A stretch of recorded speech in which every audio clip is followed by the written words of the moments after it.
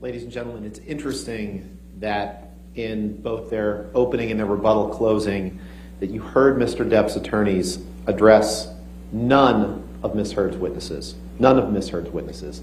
They listed their own, who didn't see, who were on his payroll, weren't there behind closed doors with him, but they didn't address any of the witnesses. For example, Josh Drew, Rocky Pennington, Liz Mars, who were all there on May 21st, Melanie Iglesias, who covered Ms. Heard's bruises. They say that no one showed up for her. No one showed up for her, but then they say that these people aren't friends anymore. If they're not friends anymore, then why would they be doing what they would suggest are lying for her? Why would they be corroborating everything that she says? It's this simple.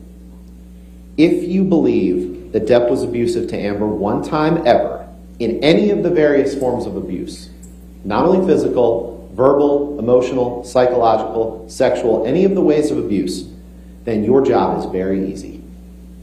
And you can not only deny Mr. Depp's claim, but you can fine for Amber on her counterclaim. And it's interesting that Ms. Vasquez just changed their theory after 6 weeks.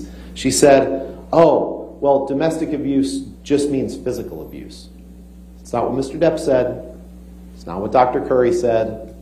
It's not what Dr. Hughes said. It's not what you know to be true. You know that the evidence that you've seen constitutes all sorts of abuse. And there's a reason that they're running as fast as they can from those sorts of abuse, because they know that he did it. Now, the suggestion that Amber's abuse allegations are a hoax is vicious and vile. Mr. Depp can say whatever he wants now, but he can't change the evidence that you've seen at the trial. The evidence shows that Ms. Heard did not commit abuse hoaxes. Not about sexual violence, not about May 21st, 2016, and certainly not about Mr. Depp and Mr. Waldman's catch-all, all-purpose statement that Ms. Heard's abuse hoax, which suggests that every one of her allegations are false, that that's coming to an end. The evidence shows she did not commit any of those hoaxes.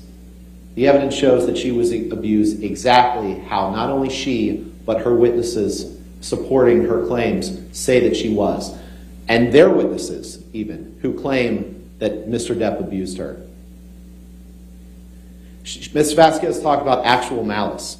She says because Mr. Waldman was acting as Mr. Depp's agent, you have to look at Mr. Waldman. They're standing in the shoes of one another. And as Mr. Depp's agent, Mr. Depp's malice is Mr. Waldman's malice. Mr. Depp's malice is Mr. Waldman's malice. He acted with actual malice when he made these statements. Now, after years and years of Mr. Depp controlling the roles that Ms. Heard took, Ms. Heard had the biggest hit of her career 3 months before she was sued. She had withstood Mr. Depp's attempt to have her fired from Aquaman and his own jealousy as his career went down the drain before her op-ed for reasons having nothing to do with Ms. Heard. But once the lawsuit against Ms. Heard was filed, his campaign that he promised to destroy her entered a new phase. And then it reached a crescendo when Mr. Depp and Mr. Waldman decided to meet with the Daily Mail together and decide to plant statements that were defamatory of Ms. Heard in the spring of 2020, leading up to the UK trial. You've heard Amber and her agent, Jessica Kovacevic, talk about the impact to Amber's career. She can't get hired because of the negative treatment she gets. Studios like her, co-stars like her, she tests well, but she can't get opportunities because of the negativity associated with Mr. Depp and Mr. Waldman. You heard Amber Heard on the stand yesterday telling you exactly what she has experienced as a result of Mr. Depp's promise to bring her global humiliation. That promise, to paraphrase Catherine Arnold, Ms. Heard's damages expert, that promise was a spark. And that promise he kept because he had told her again and again, the only way out of this is death. And when she chose a different path out of it, he decided to make that promise. He decided to throw that spark. And when Mr. Waldman became involved, that spark became a forest fire.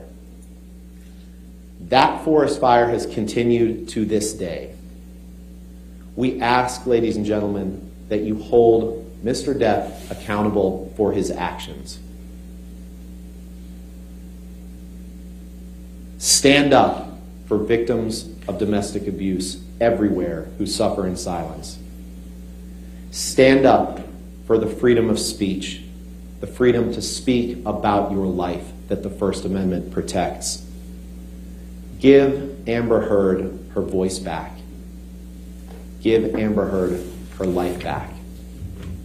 Thank you so much for your service on this jury. Thank you, Mr. Rottenborn.